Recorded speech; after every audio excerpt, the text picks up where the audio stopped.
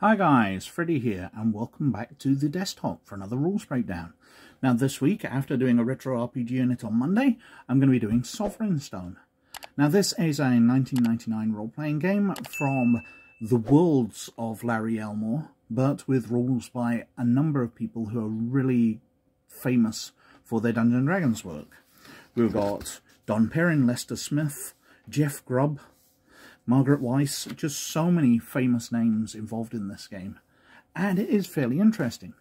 Now, for the character, I'm going to use one of the NPCs from the adventure towards the back of the book. If I flip onto page 158, I'm just going to use the cut purse here. And that's who I'll be referring to when we go through these rules. Now, skills are dealt with on page 63. And they tell you that what you do is you combine an attribute and a skill.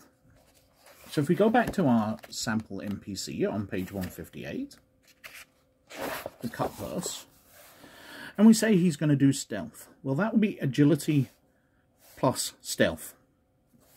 So he is rolling 2d8. Now, his target numbers are here. So if it's a hard task, he's trying to get 11. If it's average, it's 7. If it's surely impossible, it's 31. So, let's say it's an average task, so 7. He gets a 4, so he needs to get over a 3 on his next dice. And he gets a 4, so he succeeds. Now, what you can do is exert yourself as well. So, in some cases, characters may want to expend extra effort in order to succeed in that action. A character may voluntarily suffer points of stun damage to roll 1 extra dice for any action. Type of extra dice is rolled is determined by the number of stun points spent. So, looking at the table before, how many stuns you want to suffer, you can roll more dice. So, if you want to take 2 stuns, then you can roll a d6 and add it. And add that to your skill attempt.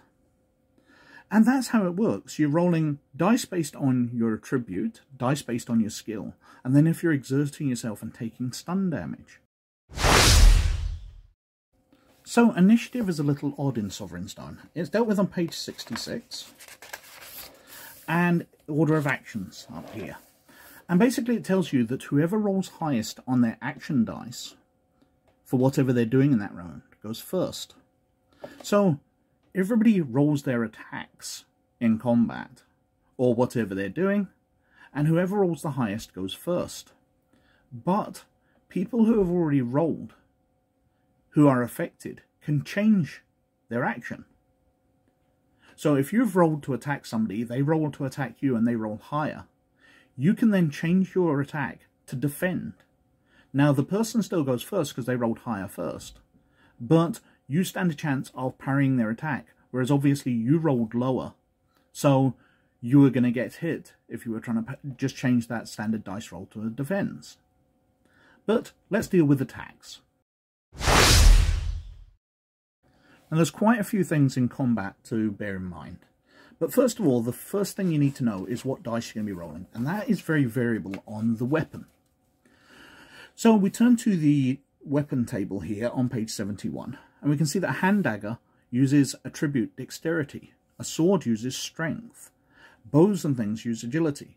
Now there's a few different ones, so whips use agility, etc.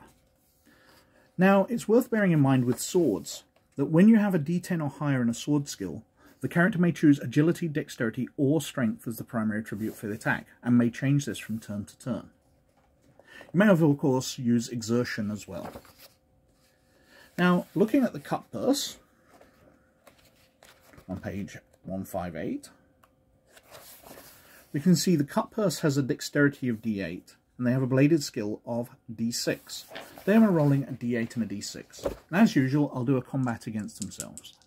So, first cut purse rolls 5. Not a good roll. The second cut purse rolls 8. A bit of a better roll, beating the first. So the 8 will go first. The second character goes first, initiative-wise. Now, the character being attacked can turn their attack into a defense, taking away from the attack roll, which still succeeds, but is far less. Or they can decide to tough it out. Now, toughing it out means you roll your agility without your weapon, and that just takes away from the attack. It's unlikely to completely defend and stop the attack, but since the amount that you succeed by is your damage, it can lower the damage. So this character decides to tough it out, they're going to keep their attack, and they roll a 1. So they're only removing 1 off the person's attack of 8. So the total is 7 going through. Now, other things worth mind is you can do an all-out attack. If you're doing an all-out attack, you don't get to do any defense, but you double your skill, or the result on the dice. So he'd rolled 8, it would have been a 16. But if you're spending any dice on exertion, that's doubled as well. Or if you're going into an all-out defense, you get to roll your dice and double them. But exertion on that one isn't doubled, so you can roll exertion dice, but the costs aren't doubled. It's also worth mentioning that if both your dice come up 1s, or if you're using the exertion dice and any 2 dice come up as 1s, you lose your weapon. If the player rolls 2 1s on any 2 dice in the same roll when attacking or defending, the character is disarmed. If this happens during attack, the attack automatically fails to do damage. If this happens during a defense, the dice are rolled again, this time without the weapon skill, since the character is now disarmed. If they're using a shield and no weapon, the defender uses the shield, or loses the shield. The character must spend an action to retrieve the weapon or shield before either can be used again. Now, as I mentioned before, damage is the difference between the 2 dice rolls. So in our sample combat, the second character went first by rolling an 8. And the first character decided to tough it out so they would keep their attack. And they only rolled a 1. So the difference is 7 between those. So that's 7 points of damage. If they are using a weapon, certain weapons have damage bonuses. So a broadsword has 2 extra. So if he was using a broadsword, the 7 would go up to 9. If he was using a 2-handed sword, the 7 would go up to 11. Lances, if he was using one when mounted, it'd go up by 6. And so on and so forth for the different types of weapon. Hand daggers, however, have no damage bonus, so it's just the base 7 points that you rolled. Armour takes away from it, so like wearing chainmail, while your agility goes down by 2, so any agility rolls are subtracted by 2 points. They offer 4 points of protection, so the 7 would actually only be 3 points of damage getting through. And cloth armour does 1, leather armour 2, half plate 5, full plate 6. Using a shield offers 1, 2 or 3 for small, larger tower, and so on with that. But that's how you work it out. It's the difference between the dice rolls, plus any bonus from weapons, minus anything from armour. So, health in Sovereign Stone is dealt with as life points. If we turn back to the sample character on page 158, we can see listed that he has 12 life points. They're basically hit points. But the hand dagger has no type of damage listed for it. Whereas swords do wounds, and clubs do stun damage. If the weapon isn't listed, then it does 50-50 damage, but in favour of stun. So the 7 points of damage are split 50-50, but 4 points go to stun and 3 points to wounds. Now, if he goes over his total hit points, or life points, in combined stun and wounds, then he collapses unconscious.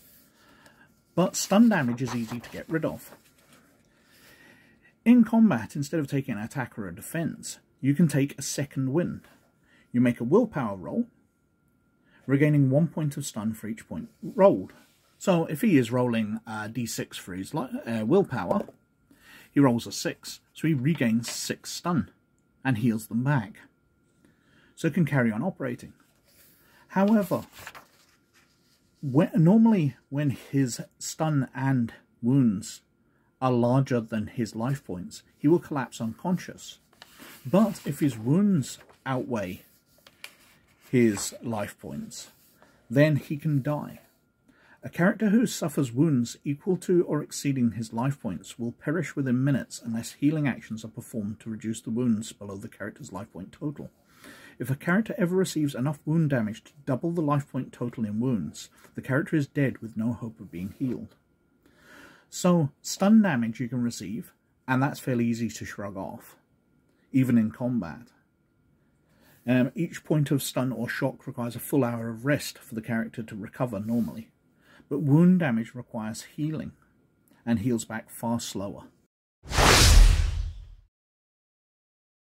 Now, advancement is dealt with on page 49, and is dealt with through progression points, which are basically your experience points that you spend. It's not a level-based system. So, to improve an attribute, the player must spend 5 times the next die level. For example, to improve strength from a d6 to a d8, requires 8 times 5 or 40 progression points. Now skills aren't quite that simple. They have a cost on this table. So to buy a new skill, when you don't have one, up to a d4, costs 5 points. Up to a d6 costs 8, up to a d8 costs 16, 24, 32, 64 for the d10, d12, d20. And magic costs change depending on which species you are, because each species is aligned to a type of magic. So it very much depends on what magic you're buying. But it's all dealt with here on page 49. So that is a brief look at the rules of Sovereign Stone. It's got some really interesting stuff in there. It does feel like combat's a bit clumsy because there's so many elements, but I think in play that can make it a very interesting system. I'm not keen on the initiative, but again, I think that might just be a matter of getting used to it. But anyway, I think I've whittled on for quite long enough as usual, so thank you very much for watching. But as usual, you look after yourselves, and I'll catch you later. Bye now.